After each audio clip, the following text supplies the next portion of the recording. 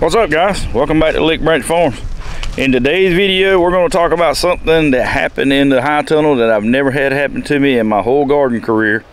And I mean, it can happen to the best of us, but I'm going to show you what that is right after this.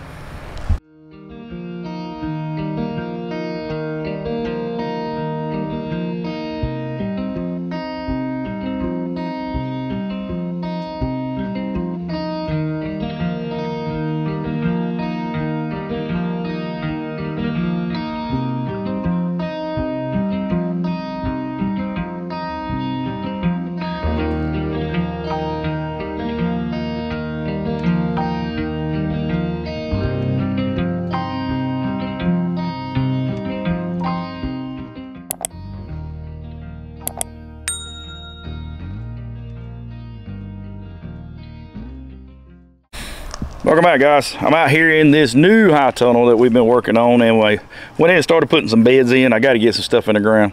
I just can't wait any longer, and I got 3 done so far. I got a row of slicing cucumbers. These are Corinthos.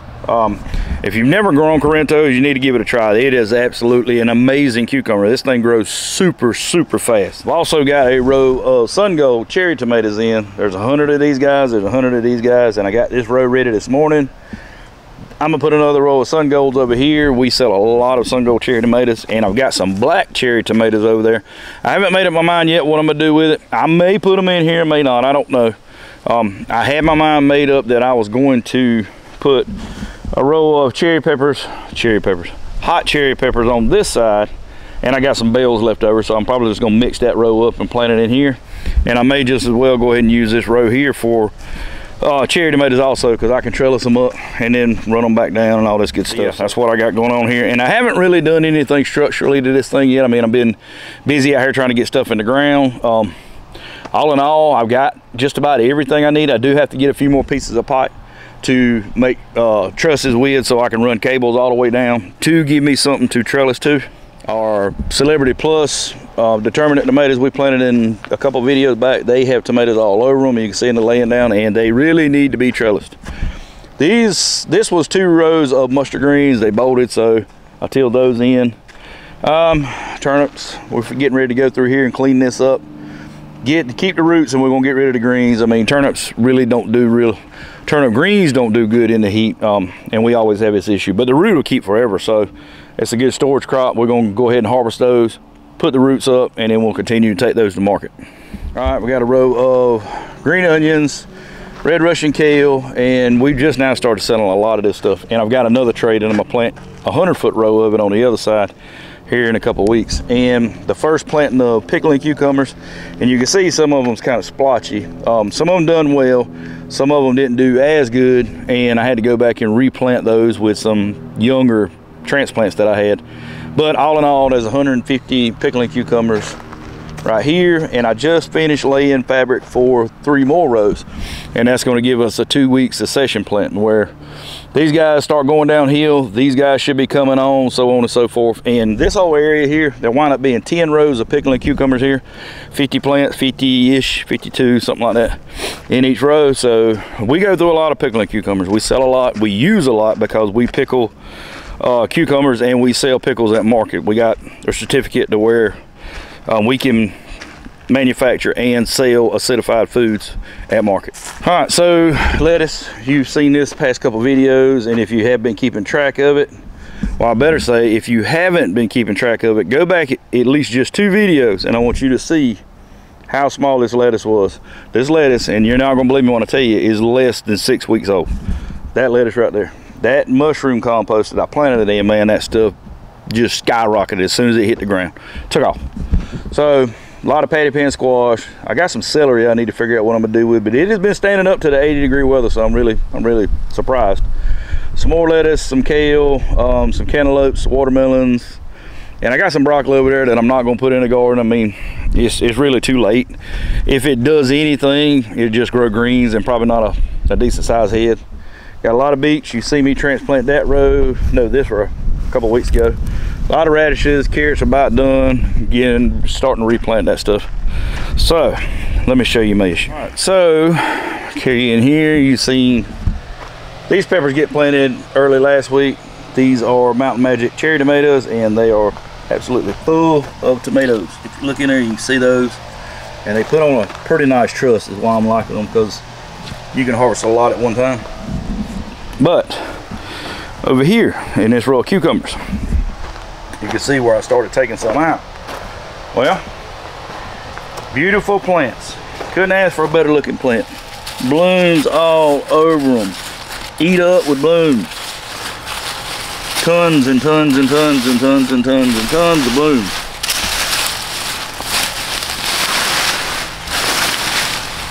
Not one cucumber. Not one cucumber. Through the whole row. We've harvested 5 cucumbers off of this entire row since we put these in here 3 weeks ago. With the amount of blooms, you would figure that you would get more than 5 cucumbers off of these plants. So here's what I think happened. If you remember, when I planted this row of cucumbers, I explained to everybody that this was supposed to be a Gynocious and a Parthenocarpic variety, which means it has all female flowers and it does not need a pollinator to make fruit, meaning that it can self-pollinate. It does not need bees, it does not need bugs, it does not need wind to pollinate the fruit. If that is the case, those guys right there are not Gynocious and they are not Parthenocarpic. So one of two things happen. Either I got a dud for seed, which is not likely because I have never had this problem, you know, with a variety that I paid that good of money for. B, I planted the wrong variety, or I labeled the variety wrong in the tray and planted what I thought was a Parthenocarpic. And I tell you, that is what I think may have happened. I had 3 different, well, I say 3, I had actually 4 different types of pickling cucumbers, and I started at one time. Now, during that time, I was starting anywhere from 2,000 to 3,000 seeds a day, and it is very likely that I mislabeled a couple of trays. Now, I was planting Cool Customer, which is another salicin variety that we use in the field. I was planting Supremo, another field pickling variety. I was planting the National Pickling Cucumber, which is another field variety that we use. And I was planting Gershwin, and I was planting Excelsior for hoop house production or tunnel production. And through the process of starting seeds and moving things in and out of the germination chamber, barn, tunnel, whatever, when it was cold, I did lose 2 trays of cucumbers to frost. I did lose them to the cold weather.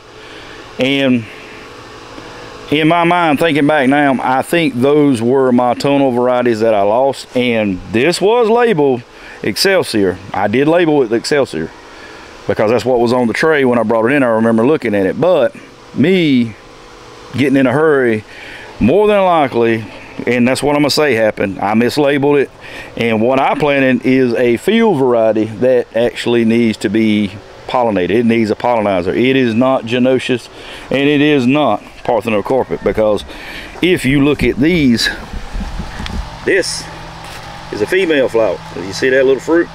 But the thing is, if this doesn't get pollinated, it won't make. It'll just dry up, just like you see this guy here. This is a male flower. So there goes the whole all female flower deal, because I see way more males. This is male, these are male flowers. This is a female flower. This is a female flower that had fruit on it that did not get pollinized. See the difference? And that's what I'm saying. This has got to be, see, that's a female. This has got to be one of my field varieties that I planted. Well, you know, no sense in crying over spilled milk. So what we're going to do is we're going to get all these out. I can't keep these in here because I've got so many blooms in here. The bees would just go nuts trying to come in here and pollinize all these blooms. With all the tomato blooms and stuff that I got going on, it would absolutely just, it never worked. I could not get the production out of these vines even if I tried, because of all the blooms in here. I mean, the bee come in here and be like trying to pull a fat kid away from a buffet. You know what I mean? It's just, they got so much work to do.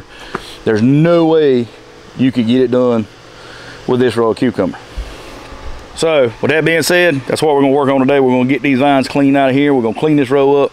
Me and Betsy just made a compost run this morning, so I'm gonna freshen this bed up, and we are going to plant something else here. I don't have any more Excelsior or greenhouse cucumbers going right now. Everything I got is field varieties, which that's what we getting ready to plant out here. And I'm gonna take a look at what I do have, and I can tell these are field varieties because of the height on them. But yeah, I've got some Supremo picklings, and I've got some Cool Customers, so I don't want to do that again. I don't want to put those guys in there. I'm sure out of all of these plants I'll be able to find something that I can utilize in that row, and it's gonna have to be something really quick, something that turns really fast, because I do have some Excelsior seed coming, and they'll probably be here Monday, Tuesday, but I'm still looking at about 3 weeks before I can have them ready to go in here, and I don't want to wait that long and waste that time on that row when I could be putting something else in there.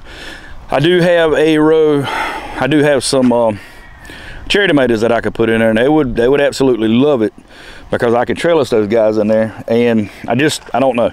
So I'm up in the air right now what I want to do with that bed. I could plant lettuce, but really that's a waste of space just for lettuce in a tunnel. I could plant some heirloom tomatoes. I got plenty of those. So I'm kind of up in the air about what I want to do. If you guys got any ideas of what I should try to plant in that row, put it in the comment section below. And while I'm making up my mind, I'll keep checking on that and see if there's something that distracts my interest, or you know, something I could put in here. I do have some eggplant. I got some what do I call that, Lucinda. It's a purple eggplant.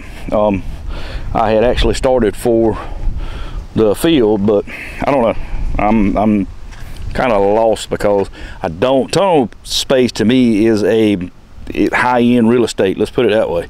You don't want to waste it on something trashy, but then again, you don't want to waste it on something that's going to take forever to produce, because it just ties that bed up that much longer. Got a ton of seeds coming in next week. I went ahead and pre-ordered a lot of fall stuff. Yeah, believe it or not, it ain't gonna be long. We're gonna be starting our plants for the fall season. Yep, I said it. We're gonna be starting plants for fall really soon. Brussels sprouts, things of that nature. But I've got some red deuce, I've got some roadster and red snapper tomatoes, and I think I got another variety, I'm not sure. But anyway, we're going to be starting a whole lot more tomatoes here for too much longer, and I'll explain the difference in these varieties when I get them, because around here, if we just grow a regular old determinate tomato, they won't make it around here because of humidity, because of the heat. I mean, it's just, you have to have something with a huge disease package if you're going to grow it in the summer around here. It won't be a total waste, because goats love them. Daisy and them's out there standing at the fence now because they know I'm getting ready to bring them something. Oh. Yeah, I'm gonna try to keep my eyes open to see if I do actually see at least one cucumber, but I don't think it's gonna happen.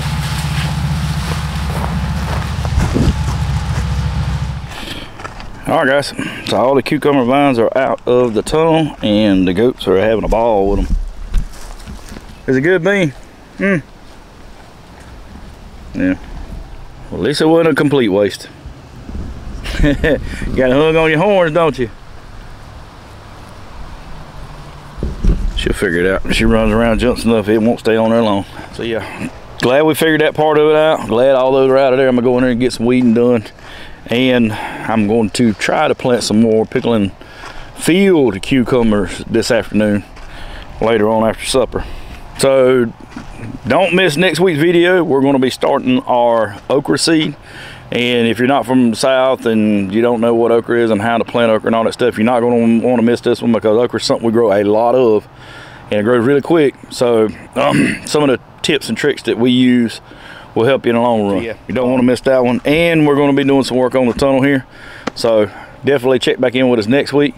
And if you missed the video from where we started these cucumber seeds, or we started the pickling and the field cucumber varieties, I'll put a link to it right up here. And if you found anything useful, anything entertaining, or you just want to know more about our farm, click this subscribe button over here in the corner. So I'm gonna get off here and get busy. I got plenty to do, but yeah, but guys, we appreciate you stopping by, and thank you for watching, and we'll see you on the next one.